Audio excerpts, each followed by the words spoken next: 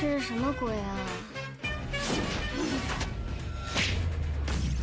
Scissor Seven is a Chinese anime about a guy called Seven who washed up on a beach with no memory of who he is or where he came from, and all the crazy content he gets involved in around the island with his 2 chicken companions. 我就是这个岛上最强的发型师，最擅长剪空气刘海，一直以优质的服务和亲民的价格深受村民们的喜爱。洗剪吹15，净减5块，2个人同行1元免单。 He's also just a horrible assassin. But he can control a pair of scissors, so that's pretty cool. As the story progresses, Seven gets random glimpses of his past, and eventually he ends up having to confront who he actually is and deal with everything that's happened. It's an extremely fast-paced and over-the-top series that has one of the craziest dynamics of storytelling between being a completely random comedy show to a very serious story-driven show that somehow manages a near-perfect balance between the two. The structure of each season is comedy-driven character episodes with some overarching plot sprinkled in early episodes, and a much more serious and well thought out story in the last few episodes of each season. It basically runs with that throughout all 3 of the current seasons, with the first being more comedy driven and random, and the second and third being a bit more serious but still absolutely wild. Throughout the first season, you get to meet a lot of new characters that seem more like one-off characters and less new characters in the other 2 seasons, but nearly every person you end up meeting throughout the show ends up being pretty important to the story overall, with some of them being crucial components to the later seasons. Just to name a few, there's a blue chicken, Daibao, with a really dark backstory about cockfighting, but he's the chicken, whatever, that found Seven washed up on the beach after he had lost his memory and took him under his wing. Xiaofei is another blue chicken that was left in the care of Daibao that can actually fly and help Seven travel around as one of his main assassin tools. There's a girl called 13 who is the love interest. Oh, Miss May, this rose is for you. And fellow assassin of the series, who tries to kill Seven quite a few times throughout the series for various reasons. Da Chun is an indestructible virgin, and the friendly rival type character of the show.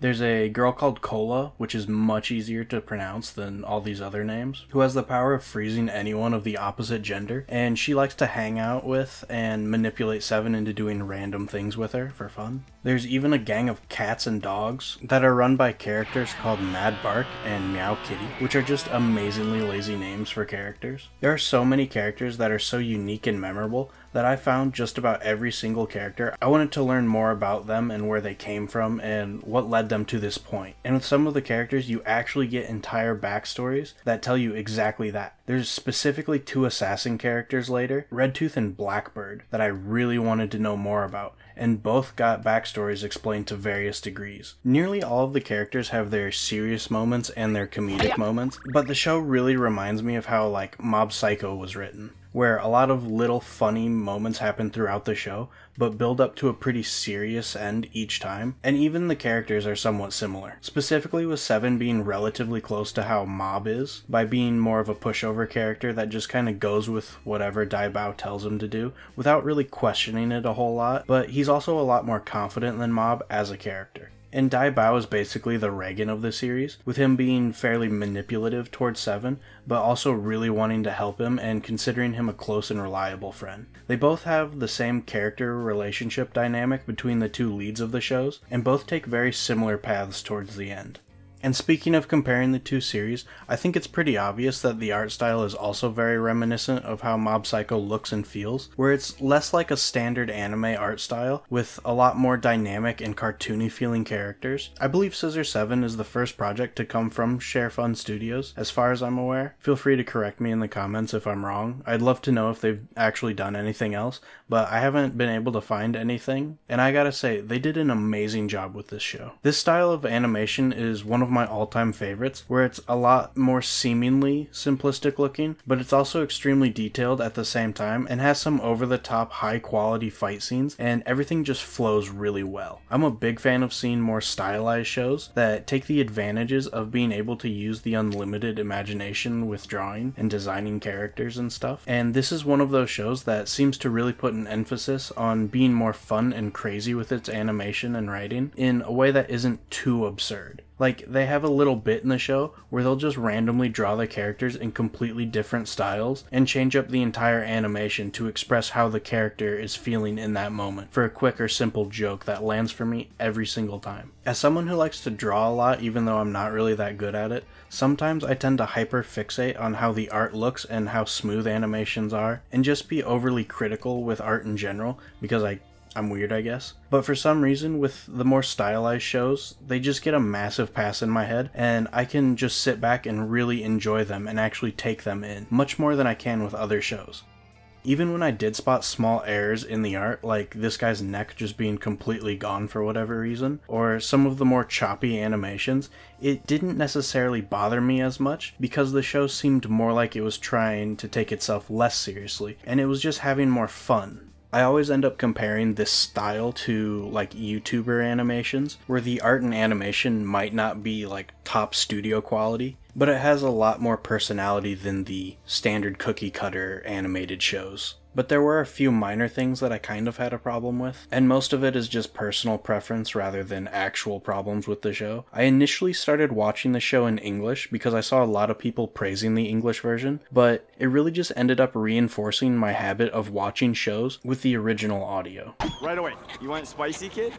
No. I don't really know what it is about English dubs, but they usually feel so off and lazy to me. Like half of the actors aren't even interested in playing the part, and even the Japanese audio felt really wrong to me. Like the voices didn't really match at all, but I do highly recommend watching it in the original Mandarin. It's the only version that actually felt like everything matched, and all of the performances were pretty good overall. But with every other language that it was dubbed in, I felt like at least one of the characters wasn't really interested, or it didn't match the character design whatsoever, and really just took me out of it and had me start to lose interest.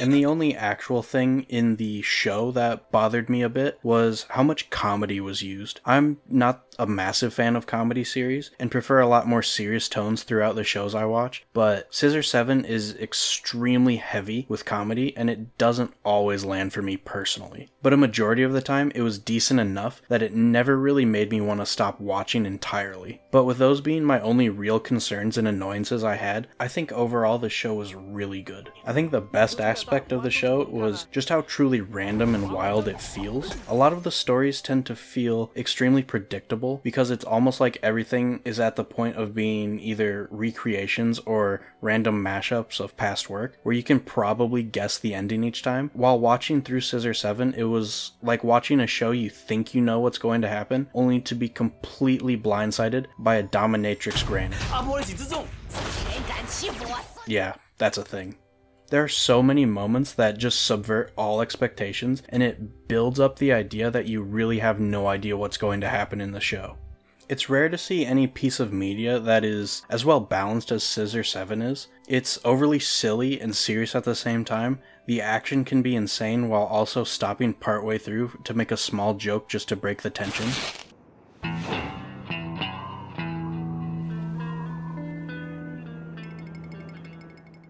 The story continuously gets more serious, while simultaneously throwing episodes of random moments at you. The characters change so much, but at the same time, they've hardly changed at all. It's genuinely one of the wildest shows I've ever seen, and I really liked it.